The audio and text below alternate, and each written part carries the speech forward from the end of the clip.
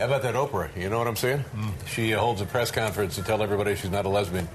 She has a really good female friend, and they hang out a lot, and they travel together. And, you know, so some people just assume that there must be, you know, something going on there. But Oprah says, no, there's nothing going on. Do you believe that? Dave, I know what you're getting at. It's okay. Everybody already knows you're as gay as a French horn.